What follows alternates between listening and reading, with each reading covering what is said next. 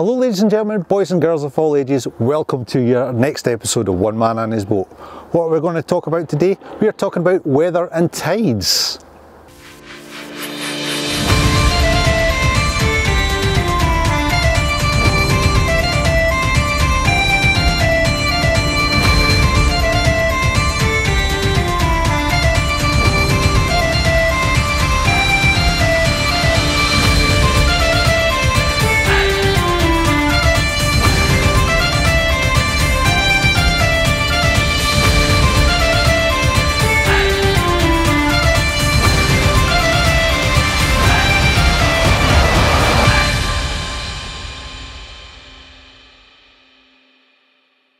So ladies and gentlemen, boys and girls, a very warm welcome indeed to your next episode of One Man and His Boat. Thank you so much for joining us, and thank you very much for all your support and all your comments throughout the months. We have been absolutely blown away with all your kind comments.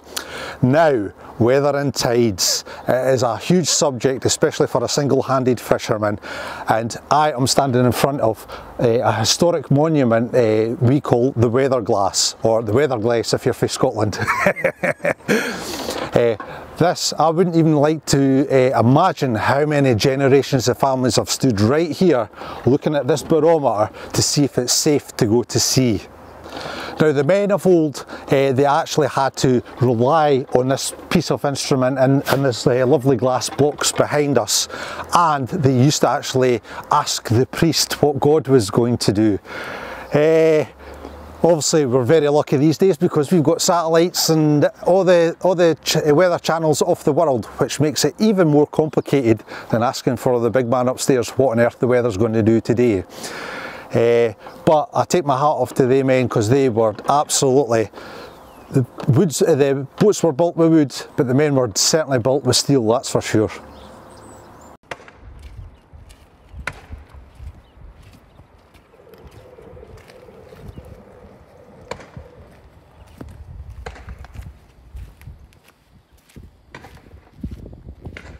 Right ladies and gentlemen, boys and girls, we're talking about weather, and here at Dunbar we have the prevailing winds of a westerly wind, which is absolutely fantastic in the summertime. However, it all changes come autumn time, which we are in now. Now there's an old folklore here at Dunbar saying if the man in the May shows his head, then it's going to be a long winter. Now what does that mean? That means the May Island that you see at the back of me here, if the wind turns round to the north or swings round to the east, is bad news for Dunbar and the fishermen here. So southeast is not too bad, we get a lot of shelter from St Abb's Head, but anything from east to north is really bad indeed for Dunbar. Right boys and girls, ladies and gentlemen, it is a beautiful here at sunny Dunbar, and unfortunately we're not at sea. Why aren't we at sea? Well, the tides are against us. Why are the tides against us? Well, the tides are on a very big spring at the moment, and by the time daylight comes in, the tides are way into our working day, and it just does not make sense to actually spend the money on bait, on fuel, to go to sea just for one day, because tomorrow it's all kicking off. So ladies and gentlemen, what's the difference between a spring and a neap tide? Well, it's all to do with the moon's gravitational pull, yes. We're dealing with space now. It's not about just nature around about your feet, it's all about space. Now for a neap tide, that means that the tides are very small indeed, they don't rise and fall that badly. Now the moon has to be 90 degrees to the earth from the sun. Yes, exactly. We're not just about fishing, it's all about astronomy as well. And for spring tides, that's when you have the largest range. Now what does that mean? That means the top of the tide to the bottom of the tide has the deepest flow. Here at Dunbar we have a maximum of a 6 metre tide, and obviously it can go down to chart datum, which is basically the very bottom that was ever measured. Now, in order to have a spring tide, the moon has to be in line with the sun and the earth itself, and that gives the moon the most gravitational pull. That's why you get the biggest tides. So guys, I mentioned earlier on about all the satellites that we've got these days and how spoilt we are for the weather forecasts. Now, you can get a lot of these weather forecasts on apps, straight onto your phone. Everything's all hunky-dory, jackanory. However, I've found, I'll use 3 main apps, and I've found that each app is completely different to the next. So what you have to do is actually figure out best between each app itself and figure out the weather yourself. What apps I use is Wind Guru, BBC Met Office and windy.com, and I find I get the best sort of average from these three apps together. So guys, tides, what do I use? It's tidetimes.org.uk, and obviously for our international people, you go to your local tide books, they'll point in the right direction about what's in your local area. So everyone, now that we've talked about the weather and the tides, I thought I'd give you a little tour of Dunbar Harbour. Now, a few of our international friends have been asking that it's been a beautiful harbour and could you please run around it, so we're going to oblige. So guys, this is the Victoria Harbour. This was built back in the 19th century and it was named after Queen Victoria. Here behind me you see the entrance of Dunbar Harbour itself.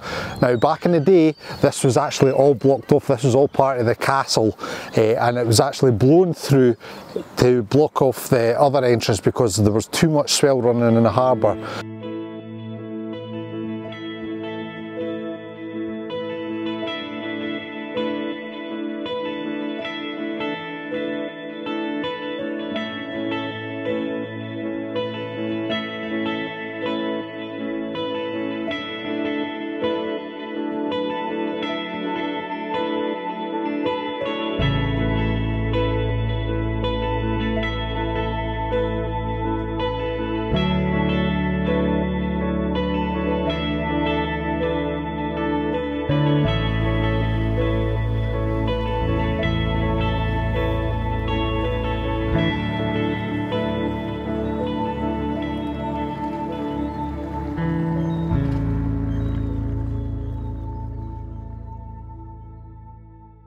So as you can see behind us we have Dunbar Castle. Now this is a very famous castle because the Scottish Government actually pulled it down because it was a threat. I don't know what kind of threat it was to them, but however the government ones, as always, destroying everything that they touch. They pulled a beautiful castle down and then the guys back in the day decided, oh, we'll just blow the rest of it up by making another entrance.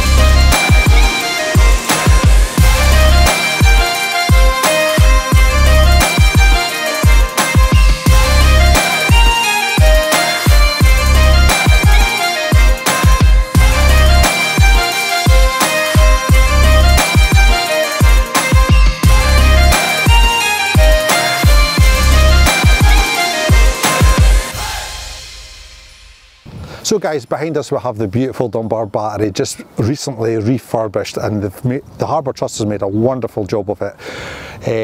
The reason the battery was built, it was attacked way back in 1780 by John Paul Jones. Now our American friends will know exactly who that is because he was in the American Navy, who was actually a Scotsman. So yeah, figure that one out for yourselves, guys.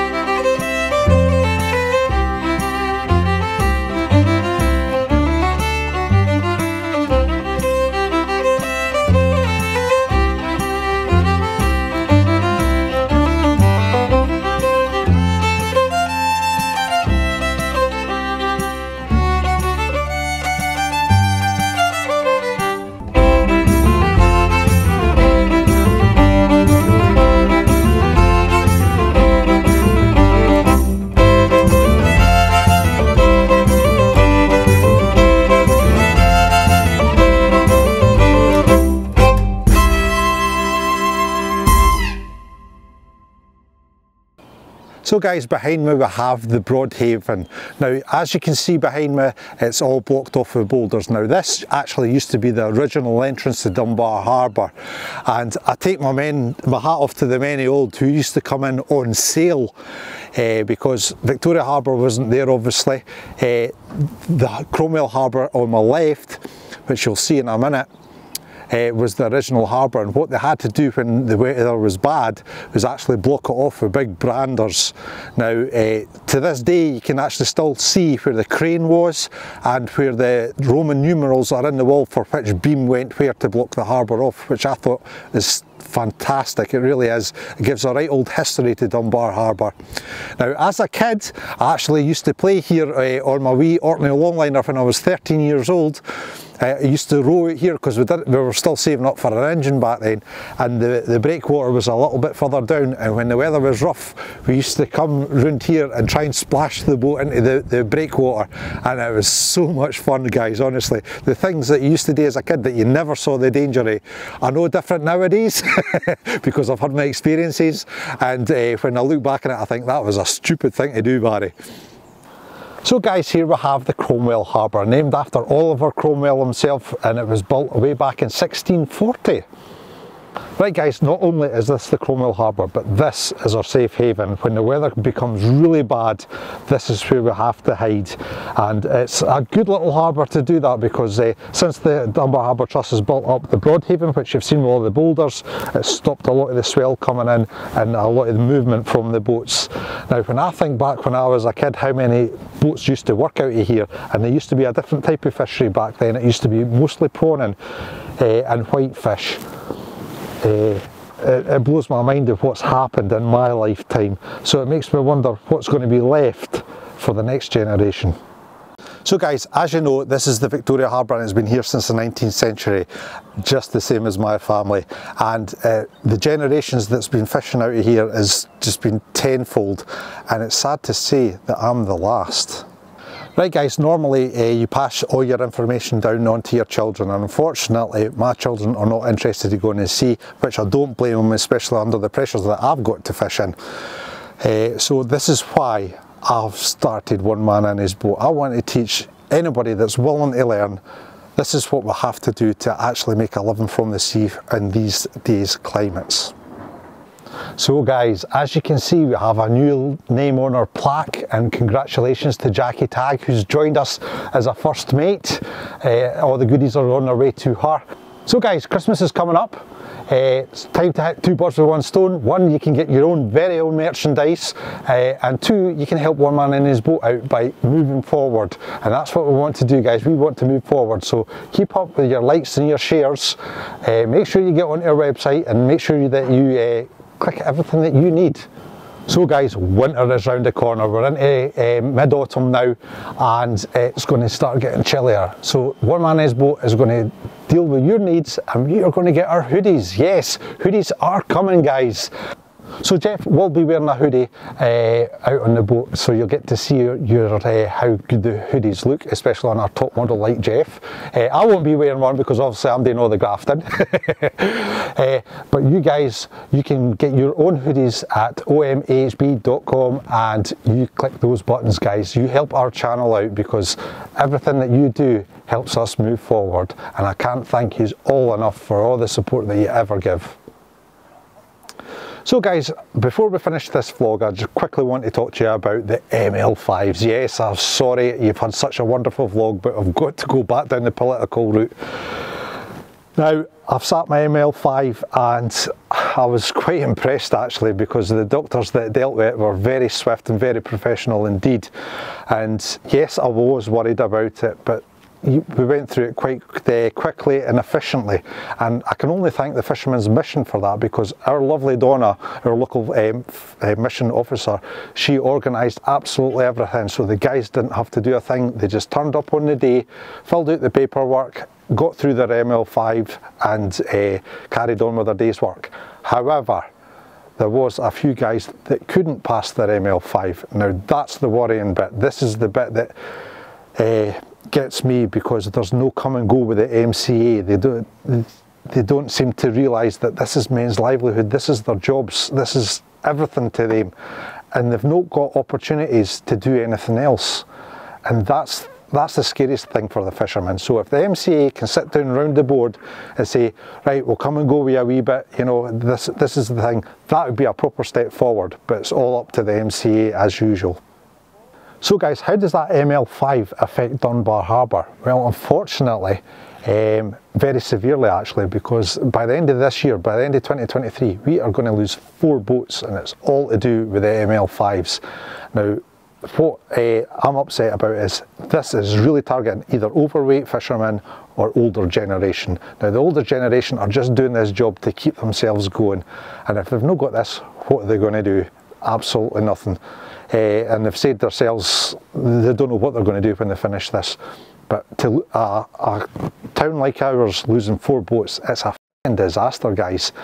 And if this is just one area, what's it like for the rest of the areas, especially the people that need the boats there to actually have more industrial jobs? I mean, because you've not just got the fishing boats, we've already discussed this. You've got people who repair the boats, you've got the food processors themselves, you've got the buyers, you've got accountants, you've got absolutely everybody all involved around a boat, and now that's gone. So guys, I'm so sorry about finishing on a dour note there, but that's what happens when politics gets involved with fishing. But I do hope you've enjoyed this vlog. It was quite fun making it with Jeff, especially hopefully if we put some bloopers in here. Hopefully next time that you see your next vlog, we shall be at sea. Fingers crossed, please. And we really need to get back out to sea. So if you liked this video, guys, please give it a thumbs up. Please write a comment below if you have any questions, and please subscribe to the channel, and don't forget, tick that notification bell, and YouTube will let you know exactly when we have our next vlog out. And get onto OMAHB.com and order your merch. Help the channel out, help us move forward, guys. So until your next vlog, my friends, you take care of yourselves. I'll see you in the next one. All the very best.